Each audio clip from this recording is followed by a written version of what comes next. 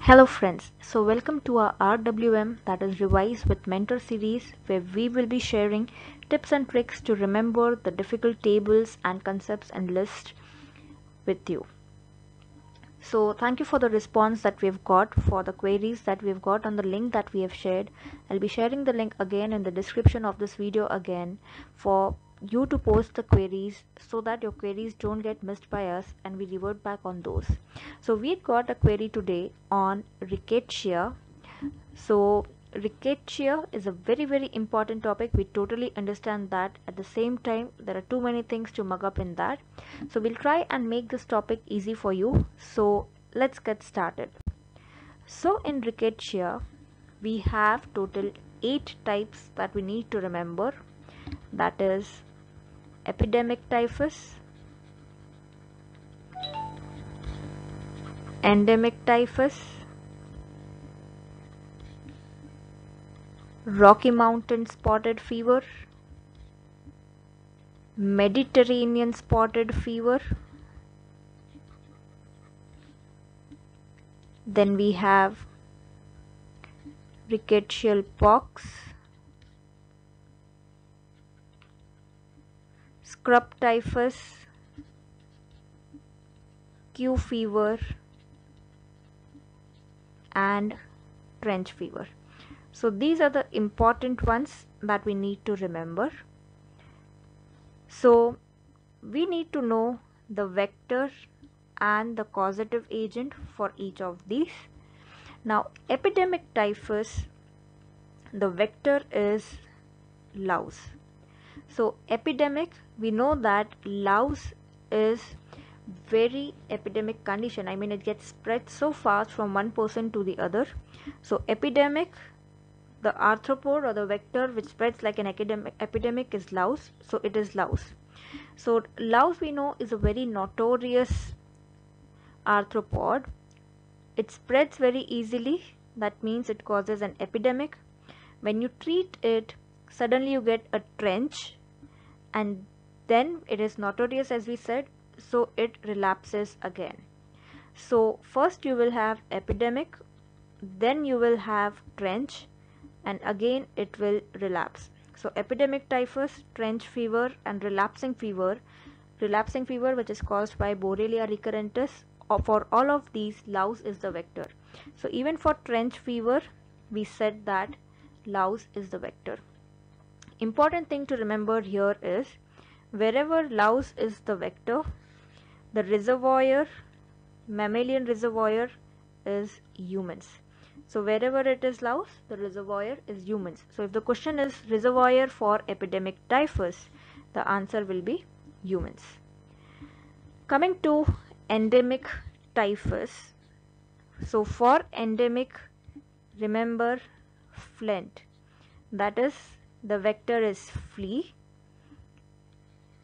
This stands for flea, endemic, and typhi.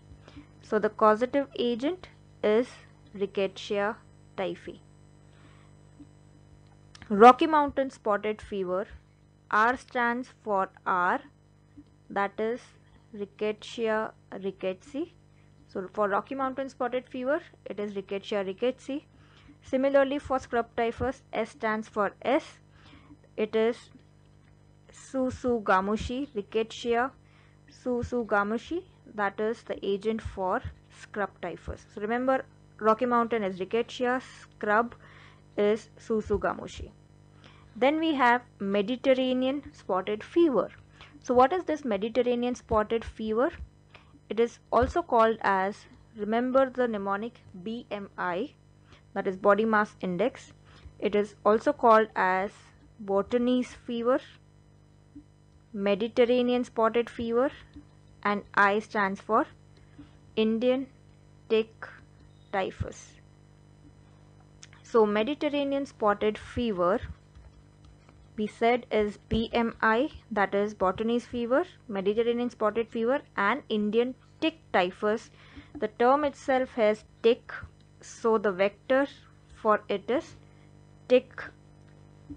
Then we have, before that we saw Rocky Mountain spotted fever, where R was R, So it was caused by Rickettsia rickettsii, and both the spotted fevers, the vector is tick.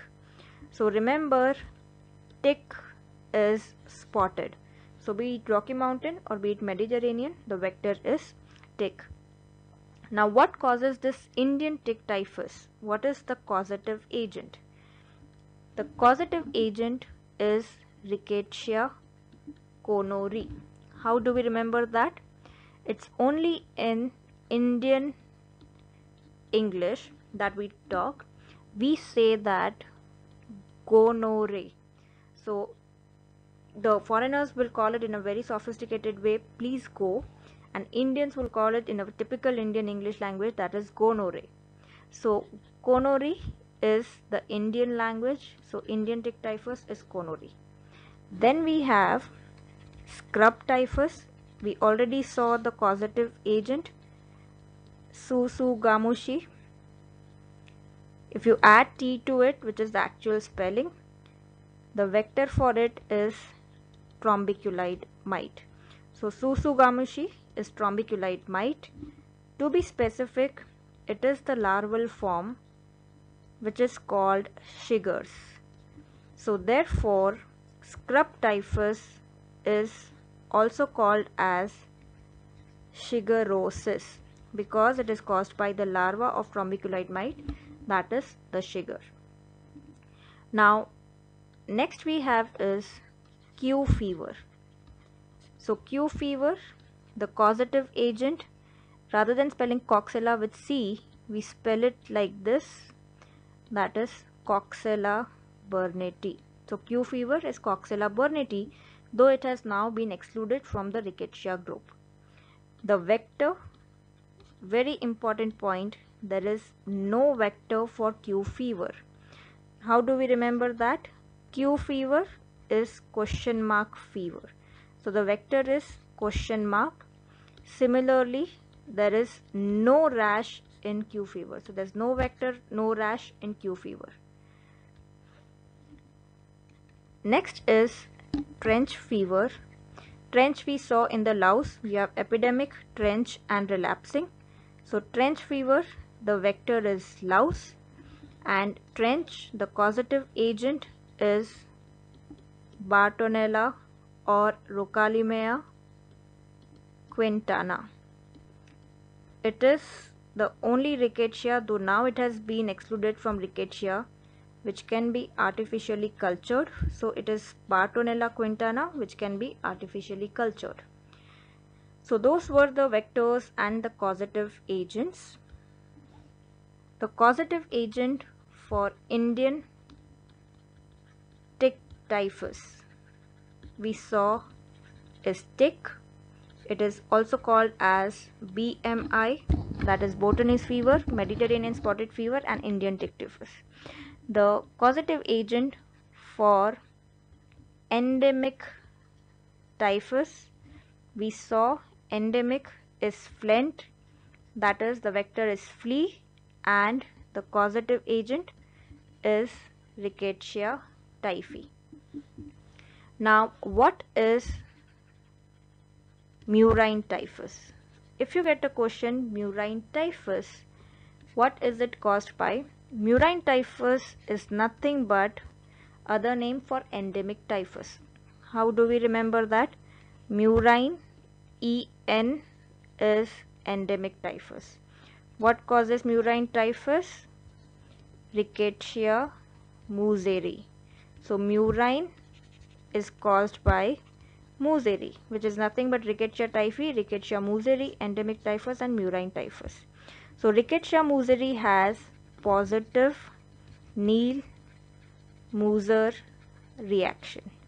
So Rickettsia museri, that is endemic typhus or murine typhus, has positive Neal-Mooser reaction. Epidemic is louse. Louse is very provocative, so it is caused by Rickettsia prowazekii. Other questions which you get on this topic are, what is Brill-Zinsser disease? What causes Brill-Zinsser disease? So remember that Brill-Zinsser, the only rickettsia which has Z in its spelling, is Prowazaki. So Brill-Zinsser is caused by Rickettsia prowazaki. It is the mild recrudescent form of Brill-Zinsser disease. Now suppose a patient gets epidemic typhus when the patient was young and he was not treated with antibiotics. When the patient gets old or immunocompromised or immunosuppressed, then you have this recrudescent form, the recurrent form, which is a milder form, which is called as Brill-Zinsser disease. So Brill-Zinsser, Z is Prowazaki. What is jail fever? Which rickettsia causes jail fever? So jail, again, in the jail there are unhygienic conditions. Unhygienic conditions means louse. Louse means epidemic typhus. So jail fever is nothing but the other name for epidemic typhus, which is caused by Rickettsia prowazaki. So jail fever is epidemic typhus. Which rickettsia gives Weil-Felix reaction positive, where you have OXK positive? So you can have OX19, OX2 and OXK positive. OXK positive is only one condition, that is scrub typhus. How do we remember that? Spell scrub as SKRUB rather than SCRUB. Spell it as SKRUB. So K is OXK positive. Very important and very frequently asked question. OXK is scrub typhus positive. Which is the most severe form of the rickettsial diseases, of all the rickettsial diseases? So the most severe is Rocky Mountain spotted fever. So if this is a mountain, climbing a mountain is a very difficult task. So it is the most severe. So it is the most severe task. So Rocky Mountain spotted fever is the most severe task. Where do you have rash? Which part of the body in Rocky Mountain spotted fever? So when you climb the Rocky Mountain, you climb with your hands and feet. So you use your hands and feet. So you get the rash on palms and soles. So it is the centripetal rash. So in Rocky Mountain spotted fever, the rash is centripetal, that is, it starts from the palms and soles.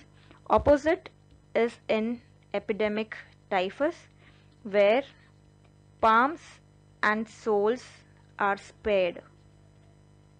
So in epidemic typhus, it is the opposite, that is, the palms and soles are spared in epidemic typhus. So remember these important points about the rickettsia. It is very important topic. Just a quick review of the vectors and the causative agent. So first we saw epidemic typhus.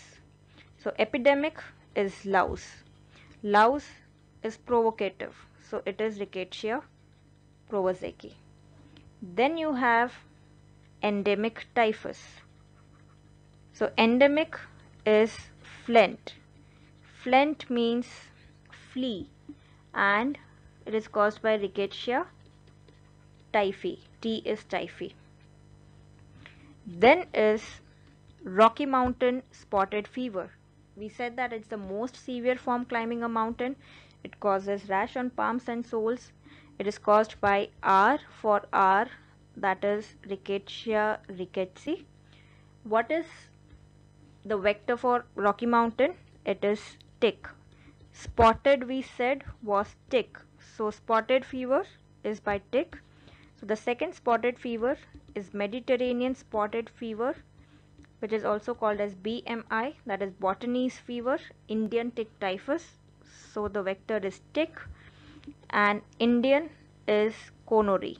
So the causative agent is Rickettsia conori. Then next we have is scrub typhus. Scrub, we said, is Susugamushi. Add the T, so you get the vector, that is trombiculite mite. The sugar, that is the larval form. Then you have rickettsial pox. Pox we said causes akal, so it is Rickettsia akari. And what is the vector for the pox? It is the mite. So for pox it is mite. Remember that for mite the mnemonic is PSM, that is rickettsial pox, scrub typhus are caused by mite. So PSM, pox and scrub typhus are caused by mite. Then we have Q fever. Q means question mark, so there is no vector, and Q means Coxiella, so it is caused by Coxiella burnetii. Then we have trench fever. We saw the trench with louse, so the vector is louse, and the causative agent is Bartonella quintana. So these are the most important points about rickettsia that are very frequently asked in your exam. So if you want any other topic to be discussed with these mnemonics, please post the picture of that table in the link which I am providing in the video below. So hope this helps you to remember the difficult things in an easy way.